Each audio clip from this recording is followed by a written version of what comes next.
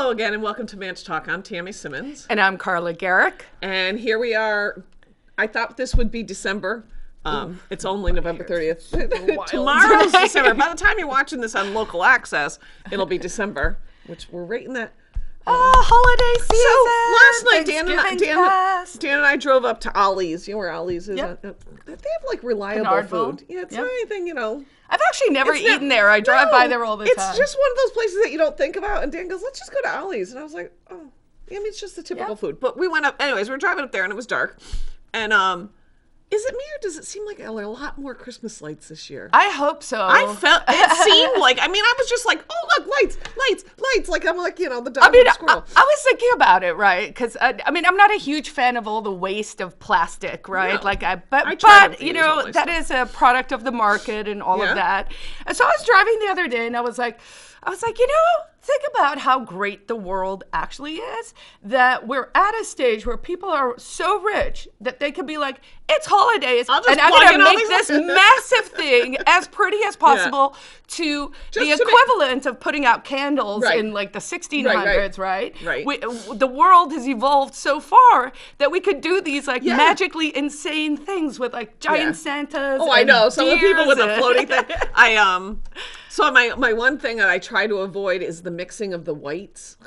Okay. You know, because the LED bright whites are like deer in the headlight white. Okay. And they're fine.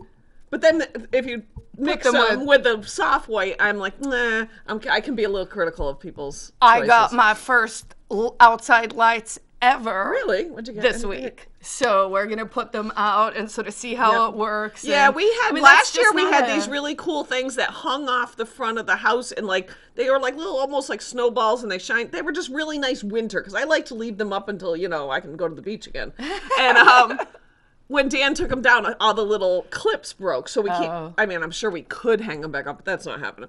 So I think I might. I think there's actually a Manchester-wide Christmas lights contest. There is. There's something. I'm sure if you Google it, you can submit your house and people vote on it or something. But I think I'm just going to do, we have like a weird little tree. I think I'll just do that. I don't know. I know, it's amazing too, because it's, again, not an area I'm familiar with. I've never, we've only had our first house. It's not really something people would do in South Africa culturally. Maybe now, I don't really know.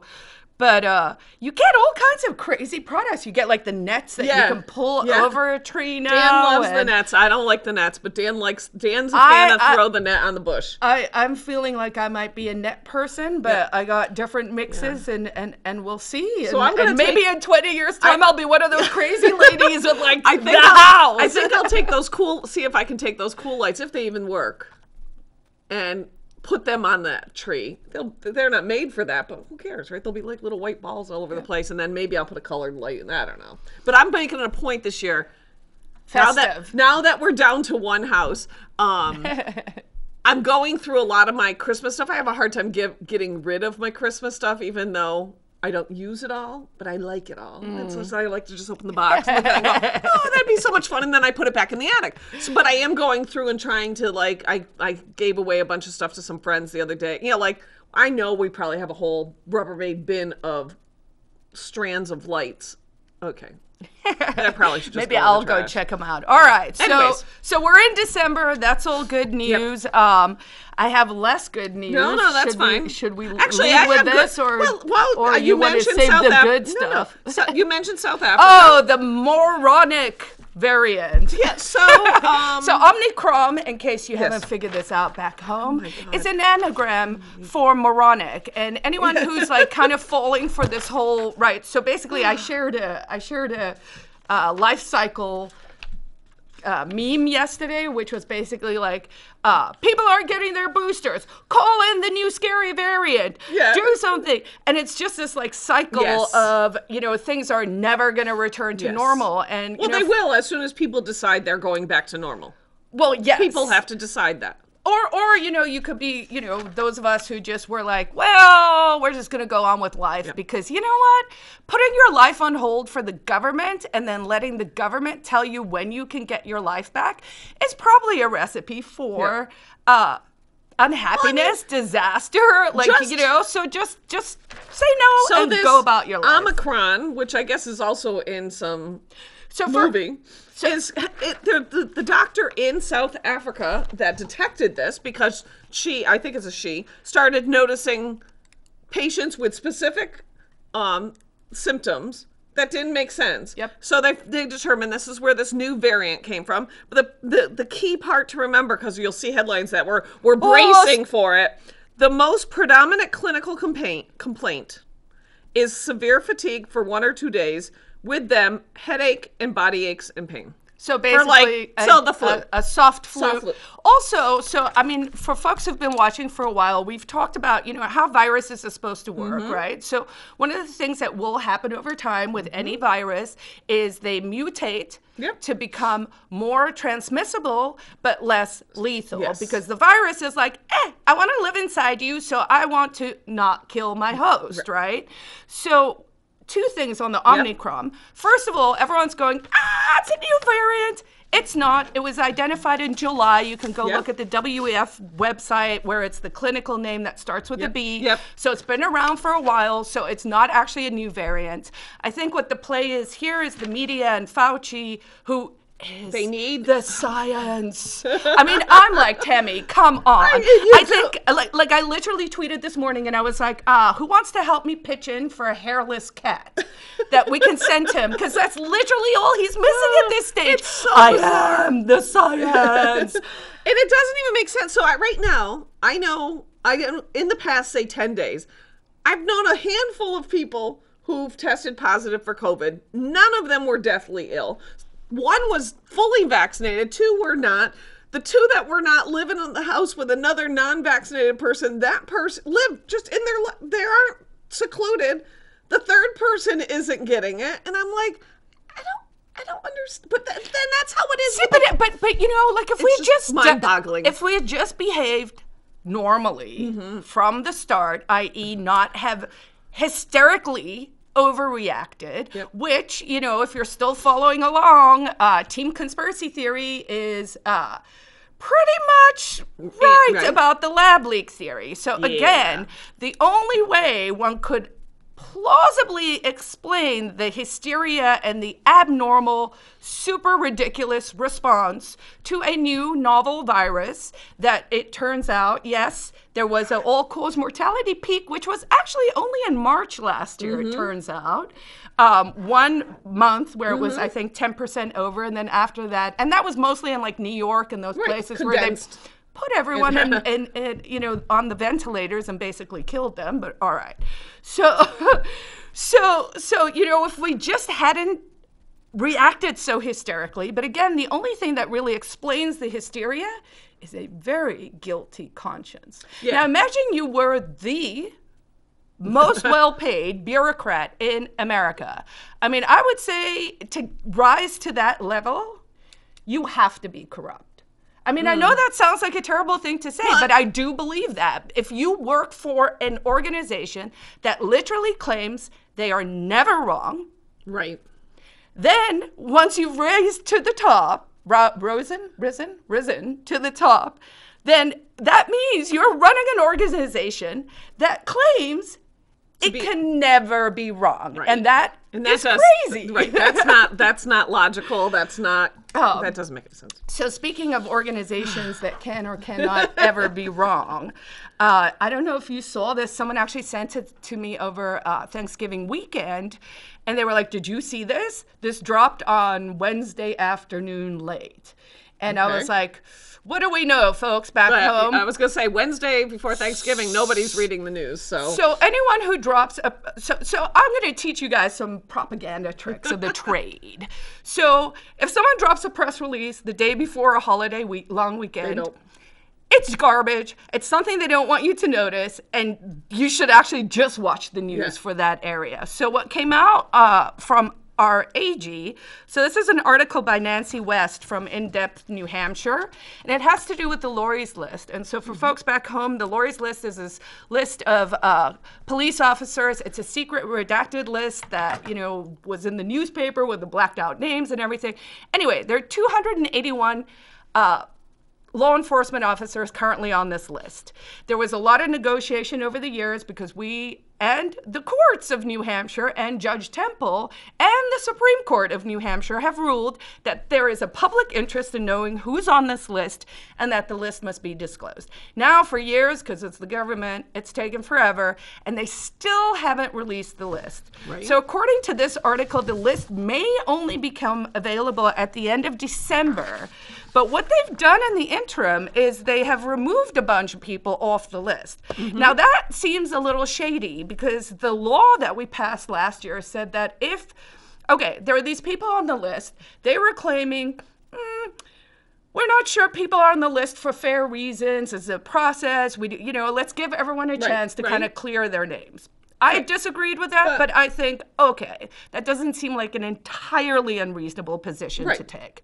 But the idea was that anyone who wanted to get taken off the list had to petition the courts so that you would have some sort of record. Pleadings, you would have records, you would have a way of knowing who was on the list, who petitioned. Then they made those sealed. So now, okay, we're literally like, here's a list of bad people. Can you give us the names? And all they've done, at least for the 2 or 3 years I've been working on this, they've just created more secrecy, less transparency. So the AG has removed 28 people from the list. But we don't know who they are. So this is Manchester attorney Robin Mellon, and she says, or he, I'm not sure actually, we don't think anyone should be removed from the list without judicial review. It certainly smells funny now that they are going to be public, people are being removed and they have not gone through the court process. The state is working towards transparency, she said, but the Attorney General's 2018 protocol is not a transparent process. Now, for those of you who've been following along for a long time, will know I actually have been saying for years that there is a process to get on this list. I found it. I downloaded it. It was a 21-page process. It said you had to do X, Y, and Z, and that the police chief had to, after all these 21 pages of steps, or maybe it was 16 pages, but whatever, it was many pages. Many pages.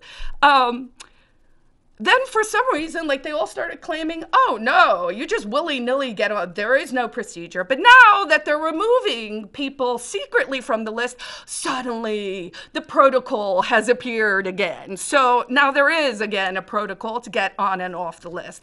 So basically, the long and the short of it for folks is shady, I was gonna say, this sounds awfully muddy stuff. And we in New Hampshire can do better. We should not be. This is not acceptable. Do you know if there's any bills currently up at the legislature to clean some of this language up at all? Do you know? So there are several right-to-know bills that have been submitted. I'm still working my way through them, and I do need to do the reviews for the NHLA, for the New Hampshire Liberty Alliance, who looks at the bills through a liberty lens. But so this lawsuit, so the original lawsuit that started all of this is everyone except Nancy West and the original plaintiff want to let the case go, but she is actually, their organization is going to proceed. So thank you for that, Nancy. So it's the New Hampshire Center for Public Interest Journalism, right? So that's like the core old ethical journalists. Right, I was going to say, and because if the journalists can't get access to information, that means nobody's getting access to the information. What we see is basically that is like the recipe for how you end up with one state narrative, the regime saying this is the news, this is the science. So in terms of the bills, actually, there are bills. The other thing that's been coming and going in front of the legislature for several years is this ombudsman. Yes. So that would be an actual sort of separate tribunal. So yes, on the one hand, we're growing government, but also on the other hand, we are trying to rectify a very serious problem. And the reason I'm so passionate about open government stuff is you can't hold people accountable if you don't know what they're doing. And it's not that we want to rake you over the coals unless you're doing things wrong. So it's kind of like, it's that mentality of, remember under 9/11 and they were all, when they started with their big brother crap, right? And they were like, if you see something, say something. Say something. So we can't even see something to say something. And somehow that needs to be acceptable to us. It's not. So I'm hoping, we can fix this. I think we need to keep the pressure on. Yep. I think people should care about this and be concerned about this. We can't clean up. And again, I say this all the time, but we can either reform or burn it to the ground. Right. And I would prefer to reform. Right. But you know what? When you're dropping press releases the day before a long weekend, you're taking people off the list. All the people who like to criticize me, I'm like, but you're doing shady stuff, and we both know it. So stop. So, Manchester's getting a $25 million grant. Now, just for those at home who forget, grants aren't free money. They're tax dollars that came from somebody's pocket. They might not have come from your pocket and my pocket completely, but they're still tax dollars. Whether they stole the money from you and I and then sent it down to D.C. and paid a bunch of bureaucrats and then sent a little bit back, it's still tax money. So when people go, but it's a grant. Okay, and it's either a taxpayer money or it's debt-funded money, meaning that, what are we, $30 trillion Which is still in debt? Taxpayer money. It's just tomorrow's taxpayer money. Yeah, it's your children's children, who may or may not be around. This is supposed to focus on the Granite Street to Queen City section of Elm, which I'm not opposed to, some improvements. I don't know what's there. Like, there's not a lot. Is that like the Theo's area? Or where Theo's But that's what I mean, but there's only so much improvement, I think, that could be made there short of taking people's properties and... Oh, you know what I mean? Yeah, I mean, this isn't an eminent domain project. No, but I'm just saying, okay, so we're going to do one of the things they talk about doing, which I'm sorry, I don't get why we need it.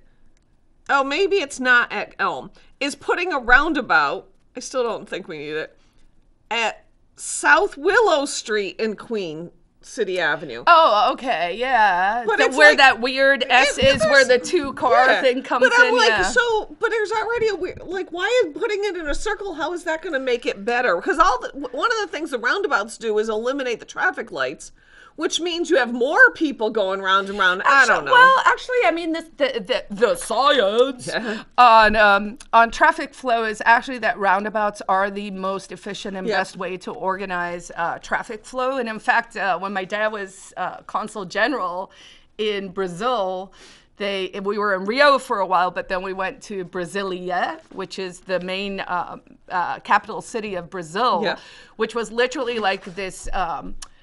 it was a project, an experiment. They wanted to open up the Amazonian hinterland. So they actually gave an entire city to an architect and said, design this city. And that city does not have one traffic light in it. It's all roundabouts and clovers. And I mean, it's Brazil, so the traffic's insane, but it works. On this, I don't want to miss stuff. So... project will mitigate traffic congestion, provide increased transportation options, including biking and walking trails, and a pedestrian bridge over Granite Street. Okay. I'm like, okay. And create opportunities for development through South Elm. So here's what I think. If I had $25 million for the city, honestly, you know what I would spend it on? I would cantilever a walking trail over the river from Emmeskeg down all the way to the ballpark. Yeah. And it could be, well, that's what I mean. It would be neat walk on the... Because why? We're the only city that doesn't have, like, nice things on the water. I don't know why. Stupid. We keep talking... Everybody always talks about it a little, and then it's like, roundabout. And you're like, oh, okay. Yeah. I'd rather have some quality of life, local... entertainment improvements, outdoor space improvements, business space improvements than a roundabout. Right, and that was partly why the cantilevering of a that's cantilever, right? Yeah, it's a word, right? You got right? it. You're not making it up. Would be great because that's not so disruptive, right? So we already created a problem by saying that, there's this great, beautiful river, let's put all the parking there. Yeah. I mean, I don't get it. Maybe if we legalized food trucks, people could be down. We could use those green spaces if everything wasn't regulated up the yazoo. One of the other bad things about this is that the city has to match it with $5 million. So there's there's more tax increases for you. But it's free. Don't worry, it's guys. all free. Don't worry. Dan and I went down to Salem. We drove through Salem, New Hampshire the other day, and I wanted to cut through the Tuscan Village. I don't know if you've been down there recently. No, I want to go see. So it's so not New Hampshire. To me, it's so Florida. There's the old Tuscan there's the Tuscan Village that has the Tuscan restaurant and the Italian store, right? And then across the street, there's all this new housing development. And there's, most of them seem to be duplex, and they're quite large. They're not little itty bitty duplexes. And then there's all these apartment buildings. And then you go a little further, and there's, a Starbucks, and there's a Market Basket, and then it goes into stores. Oh, wow. And I was like, that's really wild. So I could live in that house right there and walk to Starbucks or Dunkin' Donuts or Market Basket. It was just like, it's so not typical of New England. But there were so many houses that I said, isn't this amazing? Like, why they're apparently able to build housing. Obviously. Well, they had to, I mean, there were a lot of bribes and a lot of... and they had a piece of land to do it on because the racetrack land was huge. I mean, we don't have a huge parcel. And I'm pretty sure there was some kind of deal to make it like you can only do this if you make 30% affordable housing thereby. It all looked really, really nice. So I feel like I remember that. But it's funny that I was like, how come we don't build anything in Manchester? And I looked at Dan and I go, oh, never mind, because somebody would complain because these were duplexes, even though they were quite large. Oh, they're in a single family neighborhood. We can't allow them to build duplexes. And then I was like, that's why Manchester never gets anything. I think, people should just understand, I think we want to control everything, but life is so uncontrollable. It's like, why don't people just mind their own business and focus on themselves, right? Like, I feel like so much of what has happened over the last time could be solved by people just becoming a little, introspective and kind of like figuring out, like, I got into a huge fight yesterday on Twitter. Someone kicked me off Twitter. I mean, I'm sure my days are numbered, but I'm just like, oh, it's a toxic time suck. It isn't a good platform. And I never did it. And then everyone was like, you should be on Twitter, right? And then you're just like, oh no, this is bringing out just the worst in me.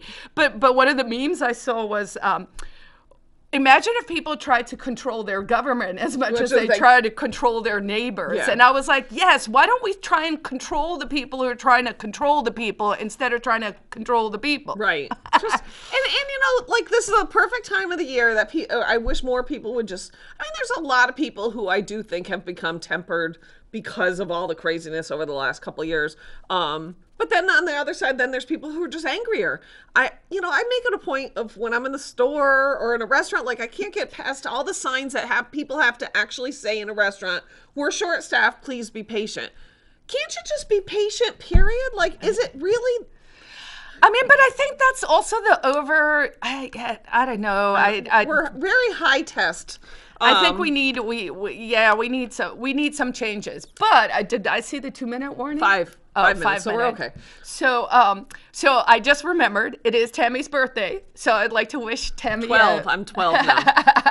a very happy birthday. Thank you. Coffee's on me later. Fine, I'll let you buy coffee.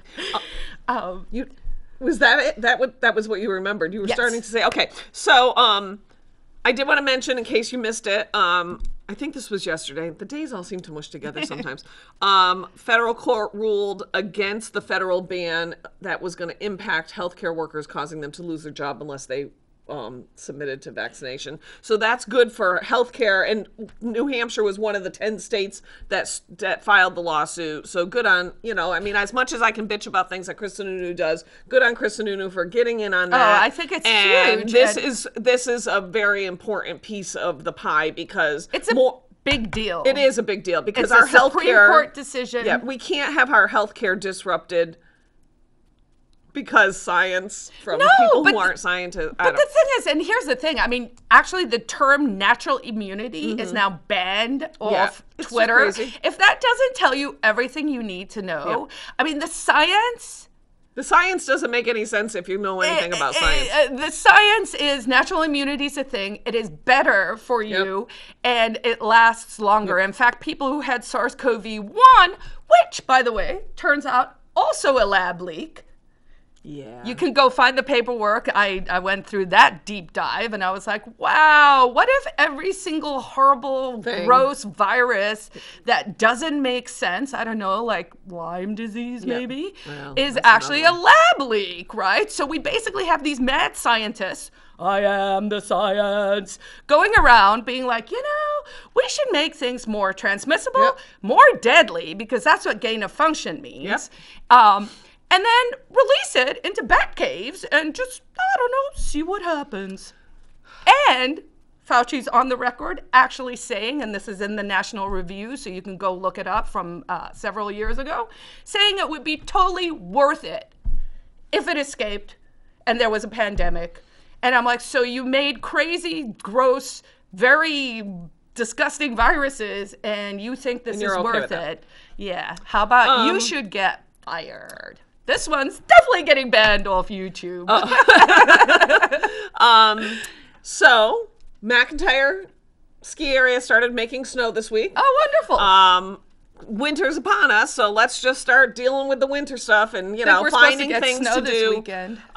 So that we can get through the winter without, just locking ourselves in the house. So they have skiing, they have tubing. Obviously not yet, but they will. The one thing that I did look up this morning, because I'm like, oh, 'tis the season, Career Art Gallery. You can always visit their website at Currier, CURRIER.org.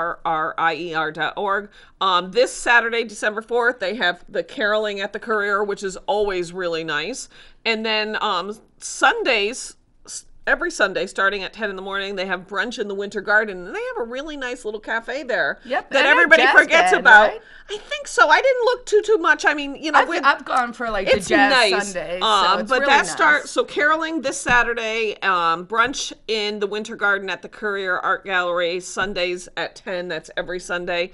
You can get more information about that or what art is on display and what kind of talks they have and all sorts of stuff at Currier.org. As Carla mentioned, there is a Christmas lights contest. So if you've got a decked out house and you think yours deserves recognition, I assume you just go to manchesternh.gov and search for Christmas lights, and there must be a link there, or search for it on Facebook.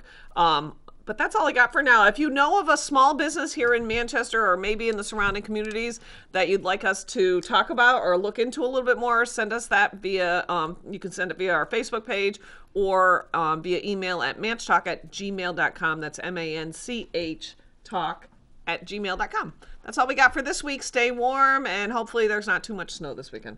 Have a great weekend. Bye. Bye, guys.